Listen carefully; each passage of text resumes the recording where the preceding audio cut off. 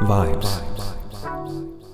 We all feel vibes, we see them, we hear them, but where do vibes come from and why are they so important? Barack Obama invented vibes on April 20th, 1969, and after some thinking, I realized how much the vibe of something really matters. Pick a movie you've watched. What about that movie sticks out from everything else you've seen? Blade Runner is decorated with cool neon lighting, torrential rain, and cool visuals, yet I still don't remember a single thing about the story, but the way they build up the atmosphere, the way they engulf me in this world, is what I remember it by. I remember about 2 years ago I pooped my pants at my grandma's house. I went up to her and said, "Grandma, I've pooped my pants, I need more pants." And it's not so much the action that I remember the most, but the downtrodden journey, the depressing aura, the wonk of shame that I experienced in my soft serve flavored pants that was really stuck with me, the whole vibe of the situation. Maybe you got your ass whooped by your mom and had a really tense car ride to school. Maybe you confessed your crush and had to sit at the same table group the next day. What really lingers and helps differentiate all these things in your head isn't just the memory itself, but the feeling you got around it.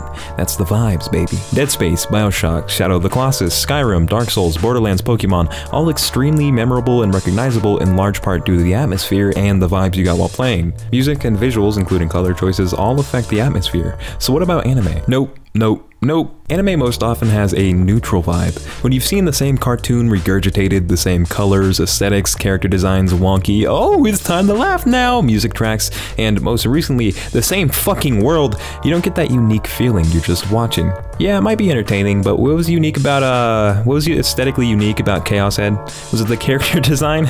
Was it the setting? No. The music? No. And thus, I remember myself watching it only because I saw the thumbnail while browsing through Crunchyroll. It's aesthetically unremarkable. There's nothing that sets that apart from the droves and droves of anime in my head. I enjoyed that time I got reincarnated as a slime. I also know that in 3 years there'll be nothing to remember it by. Because both these shows had a neutral vibe. They didn't aesthetically leave an impression on me, even if story-wise I was entertained. Shows like Punchline that apparently only aired in my timeline, or this anime called Gunsword that I watched like 6 years ago still sit in my head even if the story was weak. But what happens when you combine a super cool atmosphere with compelling characters and an entertaining story?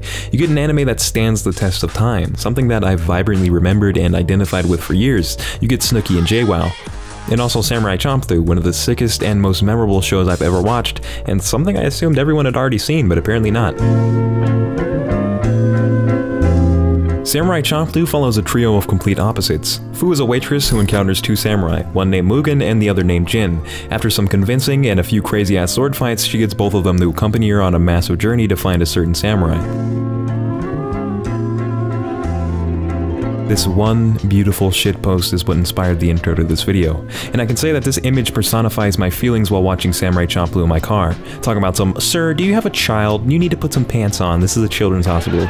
First off, I'm incredibly immersed, chill out. Most anime is in your face, punchline here, gag here, big reaction time, wow wow wow wow. Samurai Champloo is incredibly chill and fun to watch on multiple levels. Each episode gives you a peek at a different day in the trio's lives. One day they might be having an eating contest, maybe they're inhaling gamer fumes, or maybe they're having an unforgettable encounter with a random person. The point is, it doesn't matter what they're doing because it's always entertaining. There's well thought out action, occasional feels, comedy, and a lot of incentive to keep watching. If the main arc of a single episode isn't entertaining, the character's journey to get to that conclusion sure as fuck is. The first episode gives promise of extremely well choreographed fights, some badass main characters, and a fun journey. It absolutely delivers. At the start, I can admit that the lack of cohesion can feel kinda weird because there's not much continuity between the episodes, and some of the side stories feel a little forced. I think Champloo uses a lot of elements that Watanabe hadn't mastered until Space Dandy, yet the longer you stick with the series, the more attached you become to it and the main three characters. Suddenly, a lot of the RNG encounters that you know will never happen again become many times more interesting, and the story really comes together until the ultra-hype, ultra-satisfying climax. Fu can be a little annoying, but I think that's kind of the point. While I spent most of my time wanting to sock her in the mouth, I really appreciated how she wasn't some generic, whiny, "help me" girl that some 14-year-old kid can self-insert and imagine himself saving. Fu gets shit done, and I can respect that.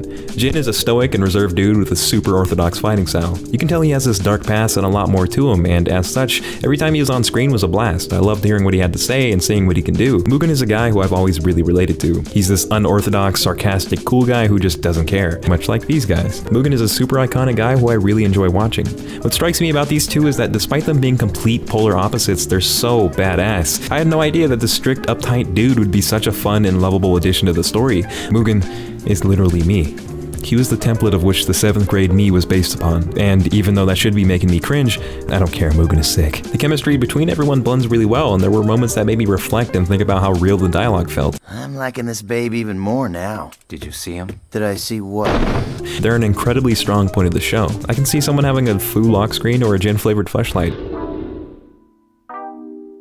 There are very few anime that get action right in my eyes. One thing I can't stand is when characters are right in the middle of a crisp ass-whooping and they stop the fight to start thinking or talking like, "My god, that speed, where did he get his power?" Or in Dragon Ball, they stop fighting so Krillin can yell, "Goku!" every 5 seconds. Do you want to know what courses through my mind when my mom delivers me a crisp ass-whooping? It's not, "Her hand, I've never felt such strength before." It's, "Ow, ow, ow!" And this anime provides the no bullshit taijutsu that I absolutely adore. Mugen breakdances while he fights, so out of nowhere he might pull some sick windmills. Jin is super fast and precise, so all his fights just leave you in awe. It's super cool. You can tell there's a lot of effort put into just choreographing the action and then animating it to look as crisp and nice as possible. I had to rewatch some of the fights several times just because I felt I needed to fully appreciate exactly what I was watching. If you came for the action, it's not gonna let you down there. Character design is also really good and unique. Mugen looks like Mugen and Jin looks like Jin, not like Kirito. My only complaint is that the anime isn't in very high definition. It's from 2005, so you can't find that sweet 1080p anywhere. If you don't care about that, Funimation actually has every episode up at 480p on YouTube. I'm pretty sure the music is responsible for about 1/4 of my enjoyment of the series. There were times where I couldn't help but have a huge smile while watching Mugen kick ass with some hip-hop beats in the background. If you don't know, Shinichiro Watanabe is kind of with the shits, and has a super diverse and well-cultured music taste. Musical freak, and I like so many kind of music. With tracks composed by Chavez and Fat John, who I don't really know, but he's black, so that's pretty cool. This anime has a great soundtrack. The hip-hop thing mixed in with the samurai atmosphere is such an incredible combination that I had no idea would work that well. Anyway, I really urge you to pay attention to what tracks are used and when they're used when watching the show. I can promise that'll impress you. The dub is also really good. It's worth watching simply for Mugen pulling up saying, "What's up?" What's up? You can tell they put in a lot of work to make a natural feeling dub. Watch the dub, and then download the soundtrack. There's like 40+ songs, which I'm using in this video. Samurai Champloo is funny, it's serious, it's action-packed, it's perfect for, you didn't hear this from me, it's perfect for perhaps whipping out a gram or two with the boys. The story's a little bit rough around the edges at the start.